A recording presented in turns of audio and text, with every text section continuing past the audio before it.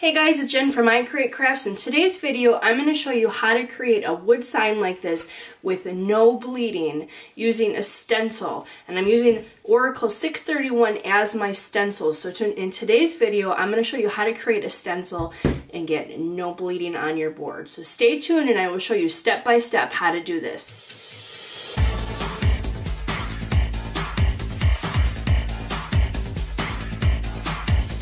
So I'm starting in Design Space and I already have created my design, so all I need to do is cut it out.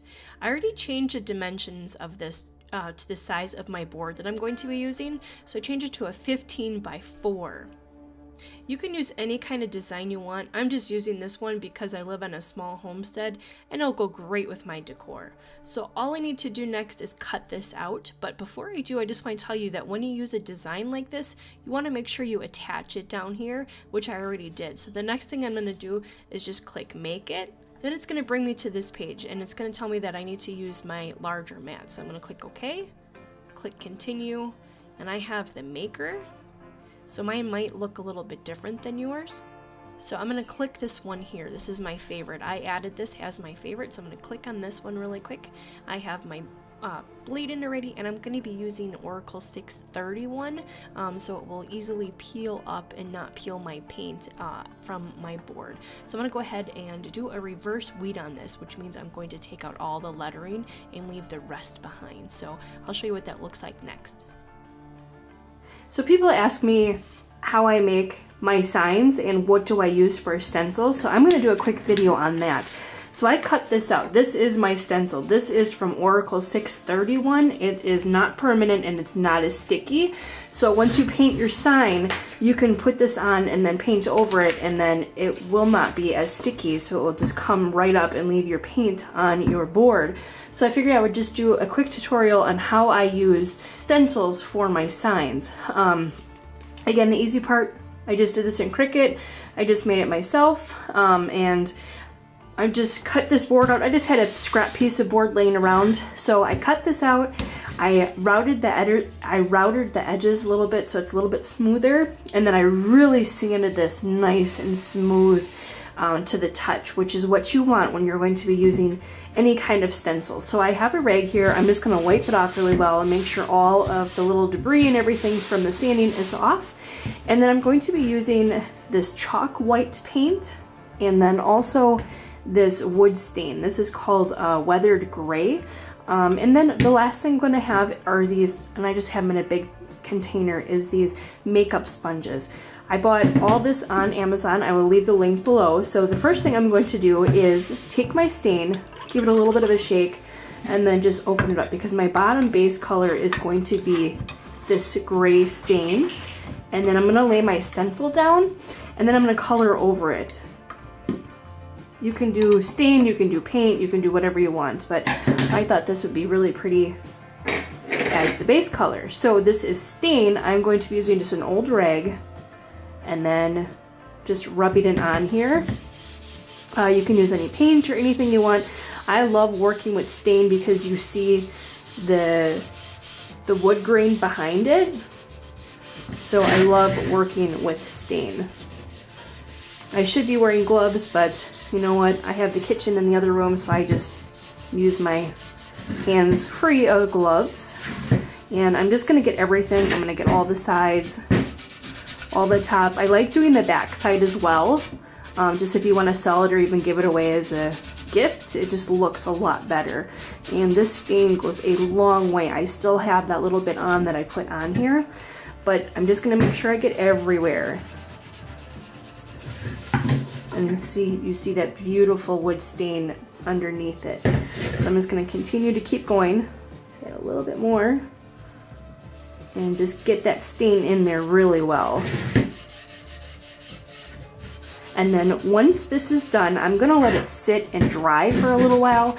That is also very important when you are going to be working with a stencil or even just applying vinyl to it itself, is you wanna make sure it is completely dry. So I'm just gonna do the back side and then I'll let this sit probably, you know, to be honest with you, probably overnight to let this dry 100%. You can wait a couple of hours if you want, but I think I'm actually gonna let this sit overnight and dry completely. I like to let my board sit for a couple of hours to a couple of days, depending on what I'm using. So I'm gonna finish this stain up here, and you can always go back and add more to it if you want, but it was that simple. So I'm just gonna wipe off the extra that's on here and make sure I get all the sides. You can always go back and take your sander and kind of like sand off the edges to give it like a rustic look to it, but I like how it looks this way. So I'm just gonna let this sit, like I said, overnight, let the stain really seep into the wood, and then tomorrow when I come back, I will show you how to use this stencil or this vinyl to stick onto here and then paint over it, and that's where the reverse weed comes in. So I reverse weeded all of this. I took all of my letters out and I left the vinyl behind. So I'm gonna let this dry, and then I'll come back tomorrow and then I'll show you the next step, but I'm just gonna let this kind of sit up higher on something so both sides dry. So I'll come back tomorrow and I'll show you the next step. Alright, so I'm finished with my board. I let it dry overnight so it's nice and dry on both sides. I don't have to worry about any seeping or any of the stain getting onto my file.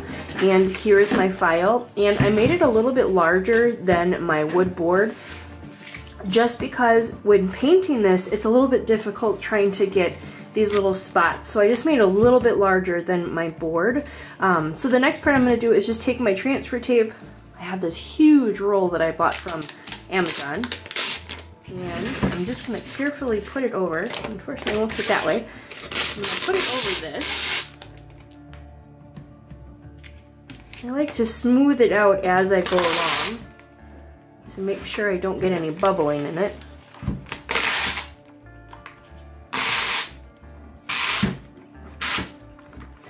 I'm just going to take my scissors, cut along.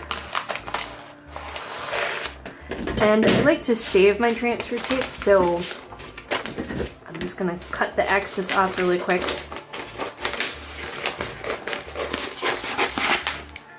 Put that aside. I'm going to use my scraper, and I'm going to scrape really well to make sure that the transfer tape sticks to my vinyl.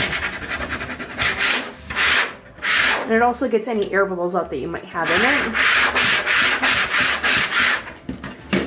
Oh, and like I said before, I reverse weeded it, so I took out the letters instead of peeling back the vinyl. So I always like to put my project upside down and kind of work backwards to see if anything's coming off like that, and then I can just go back in and push it in before I pull it too far.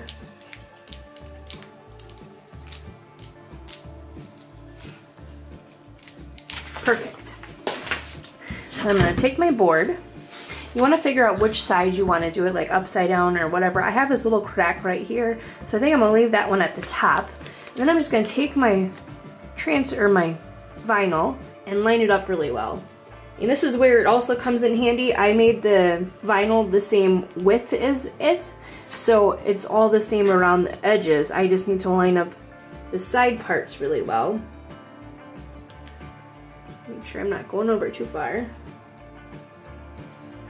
And I should have made it the same size as my board, but I just made it a little bit larger.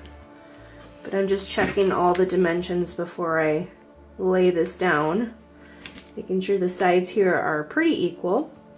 And once you get it, you just want to push it down with your fingers and then take your squeegee again and push everything in. And this is where I take my time because I want all of this to stick to the wood.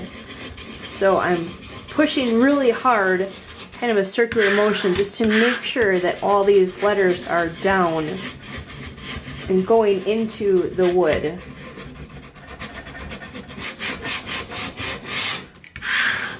So once you think you've got it on, you just want to take your transfer tape and peel it back.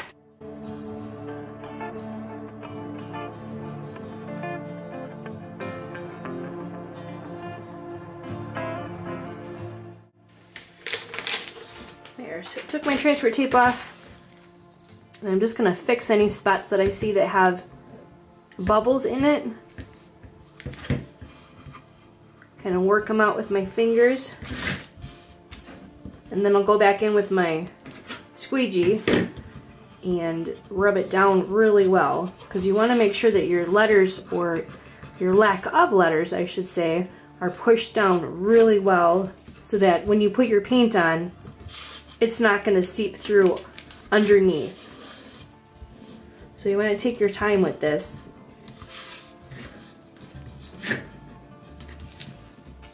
So when I'm using a stencil for paint, I normally go over it with the same color paint as the background. I haven't really done that with stain yet, so I'm not sure if that would work. It's your preference if you want to go ahead and try to do that, but I'm just going to push down all my letters really well and make sure there's no bubbling or anything. And then just go with my white paint. But I'm going to take my scraper one last time and kind of make sure that everything is down really well, because you don't want any seeping through, any paint. So there, so once you think you got it on, I like to use these makeup blenders and then just use the back side of it and dab it on here. I'm going to do probably 2 to 3 coats of the white paint on here, just because you don't want to go on thick. You don't want any possibility of it going behind your letters. So again, I'm just going to be using this linen white here. I'm going to give it a good shake.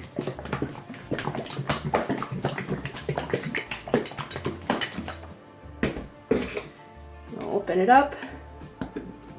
And because I'm not using too much, I'm not going to waste it and put it onto a paper plate or anything. I'm just going to take the lid part and then carefully dab on here. I'm going to use a paper towel too and kind of dab off a little bit, and then just go on here. Just up and down motion, not putting a lot on. I don't want it to seep through is the main point. So I'm just lightly dabbing on here, and again I'm going to do a couple coats so it'll get darker as it goes along, but the whole point is, using a stencil, you don't want your paint to go through. Okay, so I'm done with my first layer. As you can see, it's not on there very dark, but again, I'm going to go over it at least 2 or 3 more times and make it a little bit thicker. And so I'm going to let this layer dry, and because I'm using chalk paint dries a lot faster than acrylic, so this will just take a couple of minutes to dry. I'll go over it again 1 or 2 more times, and then I'll show you peeling it up, and you should have no problem with having bleeding underneath using your stencil. Alright, so I put 3 layers of paint on here with the same process, just the beauty blender and then just up and down strokes. I'm not going back and forth, I'm just going lightly up and down. That's why it took me about 3 coats to put on here. So after the 3rd coat, it's still a little bit wet, but I'm going to peel it up, and this is the fun part that hopefully you see your project come to life. So I'm going to make sure I don't have any paint on my fingers, and I'm just going to pull this up slowly, making sure I'm not going to touch it anywhere with the wet paint. And then you can just go back with your weeding tool and get all the other little pieces out that are left behind. I'm just trying to go somewhere where it doesn't have wet paint.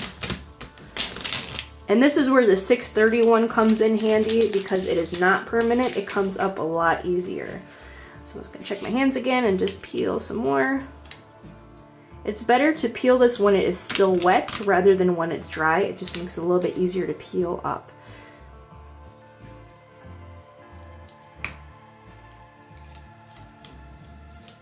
Beautiful. This turned out awesome so far. There's absolutely no bleeding anywhere. So I'm just going to take my weeding tool and then carefully peel up these extra pieces. Being careful of not to touch any of the wet paint anywhere.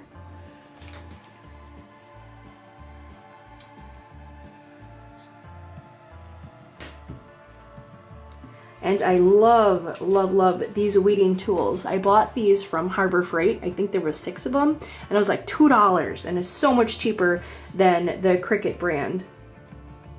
If you watch my videos, I don't buy a lot of the Cricut stuff. I get all the off-brand stuff, and it works just as good. So I'm just going in and picking off these little pieces on here. Trying to be very careful not to spread paint. And if you have a tweezers, this part would come in handy as well. And I'm just cleaning my little tool off every time I grab a new piece so I don't spread any of the paint in there. I love this, guys. I think it turned out absolutely amazing. There's no bleeding on it whatsoever. Just take your time and patience with this stuff, and it will work out for you perfectly. I love how it turned out. What do you guys think? So again, a recap, I sanded my board, I stained it with this bottom color. I used Oracal 631, it's a non-permanent vinyl. I put it on and then I painted over it with some Makeup Beauty blenders. I really hope you like this tutorial. Please give me a thumbs up if you did and leave any comments or questions below. I love to hear from you guys. Have a great day and happy crafting, everyone.